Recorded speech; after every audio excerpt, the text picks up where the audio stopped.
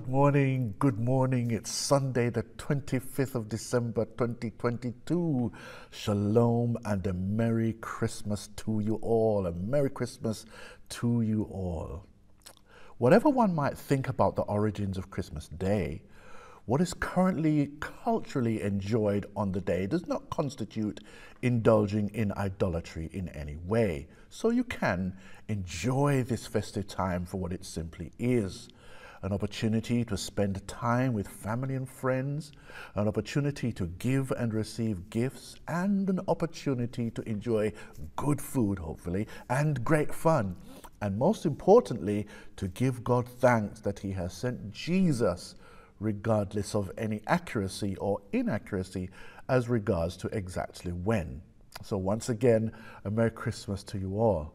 Now, I confess to having a moment of dithering between a focused Christmas Day message on the one hand, or continuing with our Torah-focused Sunday teaching on the other hand. And you'll be glad to know that the Torah won the day. Most of us have heard the Christmas story, or gallant attempts at retelling it for the umpteenth time for most of our lives anyway. So it makes much better sense for us to concentrate on our Torah journey, teaching through things we may have thought we knew but didn't really, since we've not previously read the scriptures through Jewish eyes, so to speak. And I say through Jewish eyes from a Jewish perspective because that is the perspective that our master, Yeshua, would have read the Tanakh from, what we currently generally know today as the Old Testament. So this Christmas Day will then be a first for us in that I'm connecting with you on this Christmas Day via the blessings of media technology whilst also not really talking about Christmas at all. And I hope that doesn't spoil your Christmas dinner today. Anyway, my message today is 7 years of plenty. 7 years of plenty. And our teaching is taken from the Miketz Torah portion, which covers Genesis chapter 41 through to Genesis chapter 44 and verse 17. Miketz means the end, and the title comes from the first verse of the reading, which says, "Now it happened at the end of 2 full years that Pharaoh had a dream," Genesis 44 and verse 1. The portion begins with Pharaoh's highly significant dreams, Joseph's interpretations, and his subsequent rise to power over Egypt. Then, when a worldwide famine reaches Canaan, his brothers go to Egypt seeking grain, but they do not recognize Joseph, who devises a means by which he can test their character. For the purpose of our teaching today, I will read just an excerpt from Genesis chapter 41 through to verses 1 to 13, and you can read the rest of the Torah portion at your own leisure. Genesis 41 verses 1 to 13 reads like this. "Now it happened at the end of 2 full years that Pharaoh had a dream, and behold, he was standing by the Nile. And lo, from the Nile there came up 7 cows, sleek and fat, and they grazed in the marsh grass. Then behold, 7 other cows came up after them from the Nile, ugly and gaunt, and they stood by the other cows on the bank of the Nile. The ugly and gaunt cows ate up the 7 sleek and fat cows. Then Pharaoh woke. He fell asleep and dreamed a second time. And behold, 7 ears of grain came upon a single stalk, plump and good. Then behold, 7 ears thin and scorched by the east wind sprouted up after them. The thin ears swallowed up the 7 plump and full ears. Then Pharaoh awoke, and behold, it was a dream. Now in the morning his spirit was troubled, so he sent and called for all the magicians of Egypt and all its wise men. And Pharaoh told them his dreams, but there was no one who could interpret them to Pharaoh. Then the chief cupbearer spoke to Pharaoh, saying, I would make mention today of my own offenses. Pharaoh was furious with his servants, and he put me in confinement in the house of the captain of the bodyguard, both me and the chief baker. We had a dream on the same night, he and I, and each of us dreamed according to the interpretation of his own dream. Now, a Hebrew youth was with us there, a servant of the captain of the bodyguard, and we related them to him, and he interpreted our dreams for us. To each one he interpreted according to his own dream. And just as he interpreted for us, so it happened. He restored me in my office, but he hanged him. And that's the end of our reading for today. May Hashem bring all the blessings of the Torah upon us. Joseph's misfortunes began when he had two dreams about his brothers bowing before him. Unfortunately and foolishly, he told them the dreams, inspiring them to react with jealousy and then hatred towards him. As a result of those dreams, Joseph's life nosedived.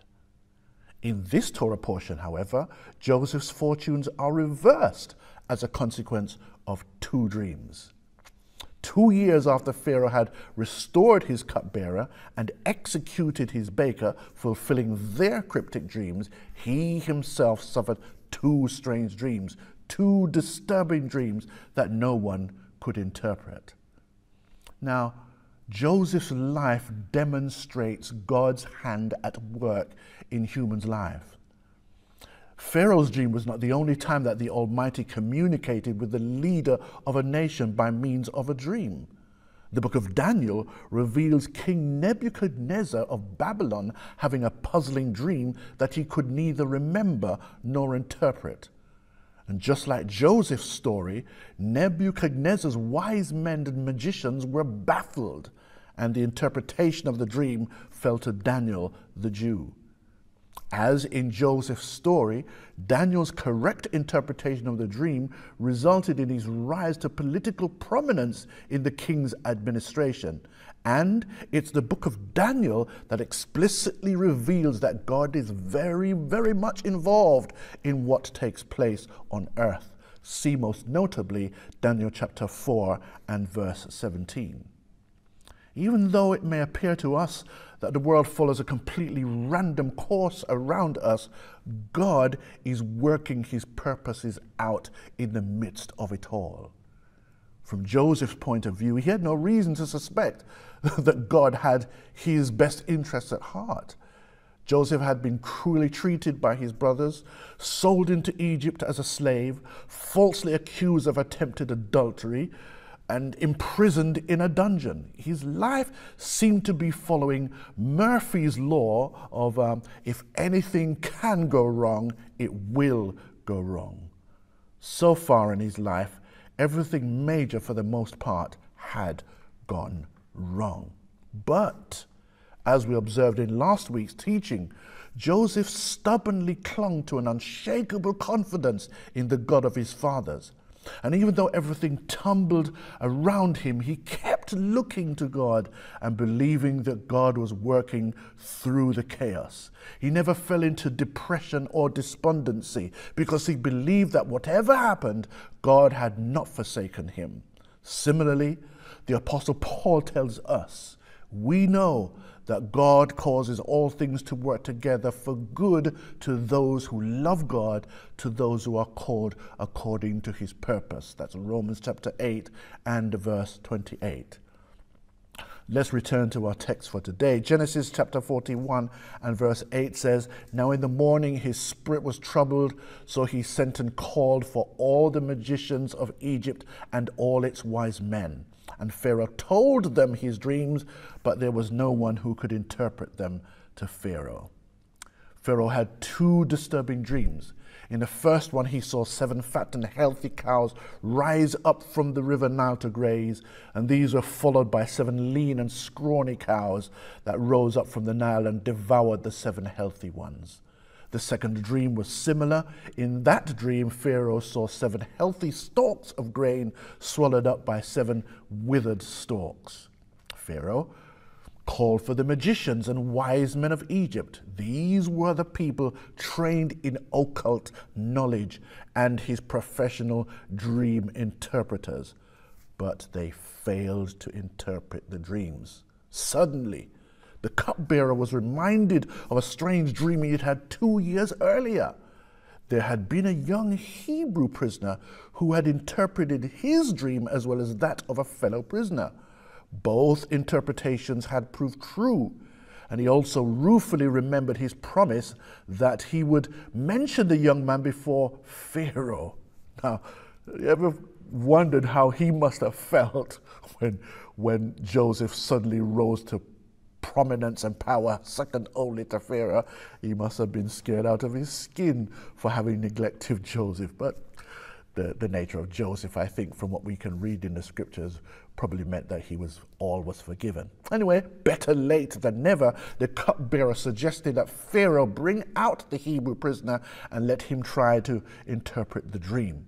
It was then that Joseph, having been thoroughly cleaned up and made presentable, was brought before Pharaoh, who asked him if he could interpret the dream, to which Joseph replied, "It is not in me.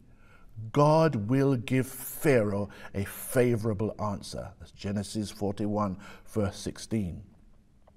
Pharaoh told Joseph the dreams, and Joseph explained that the dreams were prophetic warnings. God has told Pharaoh what he is about to do, he said in Genesis 41, verse 25. Well, we know the rest of this part of the story. Having given the interpretation and wise counsel regarding a response to the dream, Pharaoh was so impressed with Joseph's interpretation skills and wisdom that he made him a minister over all of Egypt, second only to Pharaoh himself. And Joseph oversaw the building of storehouses in which the abundant grain of Egypt's 7 years of plenty would be stored. What can we learn from this? Life is uncertain. The last few years that we've experienced have told us this, and our current economic stresses shout the same message. Life is uncertain. Consequently, it is only prudent to lay up savings and provisions. Contrary to the advice of Joseph, modern society promotes a lifestyle of squandering available health, overspending, and relying on credit. It's always better and much more prudent to put aside savings for leaner days ahead. Our Master Yeshua, Jesus, told his disciples to lay up treasures in heaven instead of on earth. In Matthew chapter 6, verses 19 to 21, he says, "Do not store up for yourself treasures on earth where moth and rust destroy and where thieves break in and steal, but store up for yourselves treasures in heaven where neither moth nor rust destroys and where thieves do not break in and steal. For where your treasure is, there your heart will be also." Here is the heart of today's message. Our lives on earth can be compared to the 7 years of plenty. We have an abundance of opportunities to do good to others, to repent and to practice righteousness, and to give charity to the needy. However, these golden years of opportunity are limited, whether it be 7 days, 7 months, 7 years, or 70 years. The opportunity to lay up treasure in heaven will soon vanish. After we die, our opportunities to do good deeds are gone. In Judaism, the religion of our Master Yeshua, a good deed like giving charity to the needy is called a mitzvah. The plural form is mitzvot. Mitzvah literally means commandment. Every time we keep one of God's commandments, it is a good deed. Therefore, the word mitzvah has come to be associated with any act of goodness. Our opportunities to do mitzvot, good deeds, good works, are limited to our lifetime here on earth. Jesus teaches that our mitzvot are like money deposited into a savings account in heaven. And when we pass on into the next life, we will be able to cash in on the mitzvot stored up in heaven.